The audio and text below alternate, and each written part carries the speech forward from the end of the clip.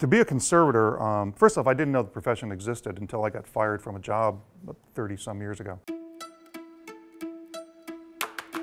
If you walk in here, you may see all kinds of different objects, anything from paintings, leather, historic documents, ethnographic material, as well as large macro objects. We have different conservators with different backgrounds and areas of specialization, and everybody on our team brings something different to the table.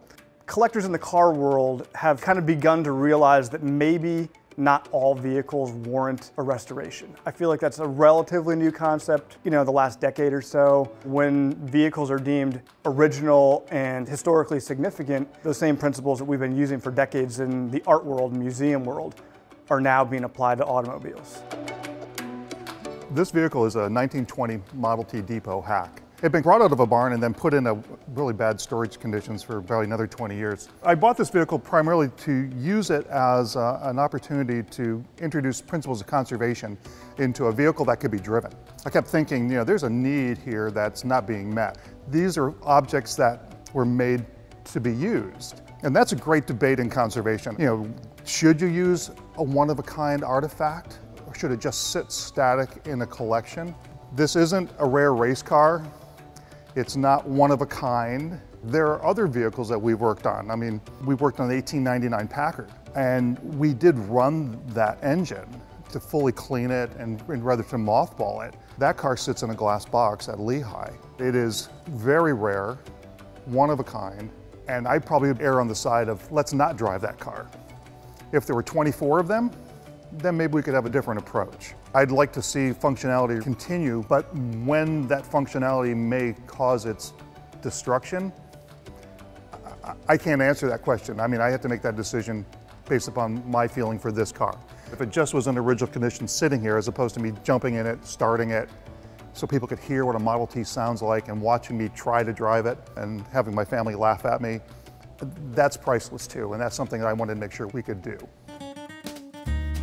This vehicle has been completely taken apart. All the wood is original except for a few parts that were missing we've had to replace. The bottom rails on a couple of these doors had fallen off. So those pieces have been remade and then toned to blend and then put a coating on it that's a reversible acrylic.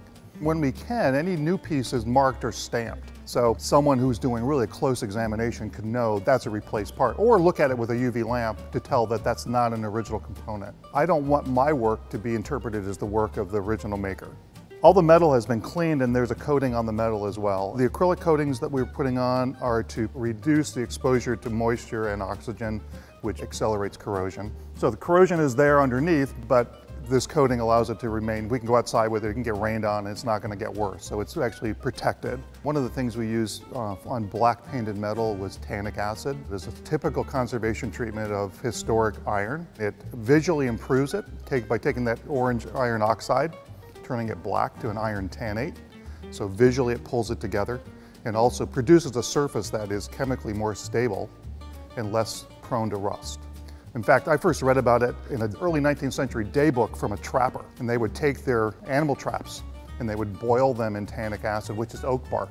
So there are a lot of old things that can be used, like tannic acid and other treatments, but there are a lot of old things that you want to avoid at all costs. I think there's talk about using mayonnaise on paintings to make them saturated and look better. There's always the people using ketchup and salt and to clean copper, which is like the worst thing you can do. We're always looking back. We're looking back at what's been done and how is that effective. But the problem with buying a product off a shelf is you don't really know what it is. I bought products 20 years ago and think, oh, that's a great thing. And now I buy it and I smell it or I look at it and it's now full of ammonia. We don't use ammonia on copper or brass because it causes intergranular corrosion. So a product that may have been good, a proprietary product, they're always changing. And so we tend to make our own. In order to even get into a conservation training program, it's a 3-year graduate program, there's like 3 in the country. You need to basically have a studio art background, at least probably 2 years of chemistry at the university level, and probably equal amount of time in art history. Chemistry is part of what we do in every project. We're dealing with solvent gels, we're making up aqueous cleaning solutions where we're adjusting the pH. When I entered graduate school, I told them that the last time I used my chemistry book was to press leaves for an art project.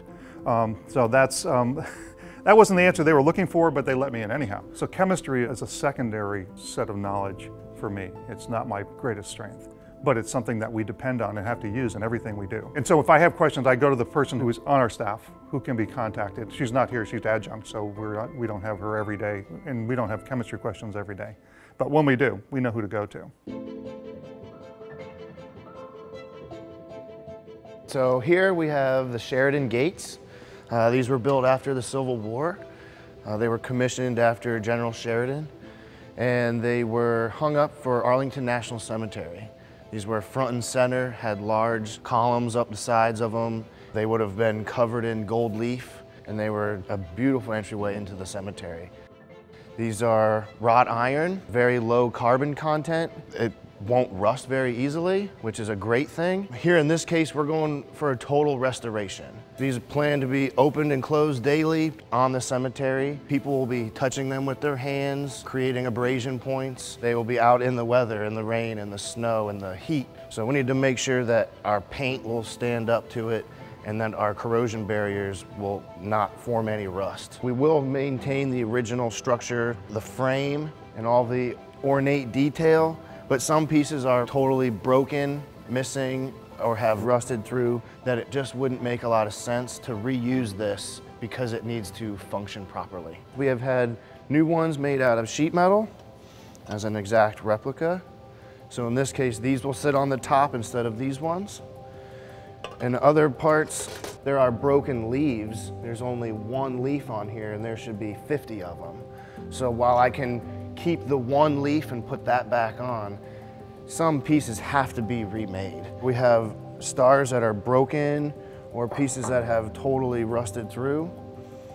We've had new pieces made, and then they will eventually get gold plated like this on the end. So hopefully these will last longer than my lifetime. By leaving that one completely intact, as we go through this one and find out things about this, we can still reference that one as original. I really hope that by learning about this one, that yes, our work will go much faster on the other one. This is one of the most labor-intensive things I've ever had to work on. You get a sense of pride when you get to go around the country and see your work and other people enjoying it, or it pops up on Facebook. You can always say, yeah, I worked on that. It's a really cool feeling. To be a conservator, first off, I didn't know the profession existed until I got fired from a job 30-some years ago. What it's allowed me to do is try to find a way. I loved working with my hands, building things and building houses. I really enjoyed that. There's real satisfaction, but intellectually, it kind of stopped challenging you. There was a time before that I was a chemistry major. That was purely intellectual. I mean, but there was nothing tangible there for me. So I was always trying to find that mix of using your hands and using your head. And conservation, that's it.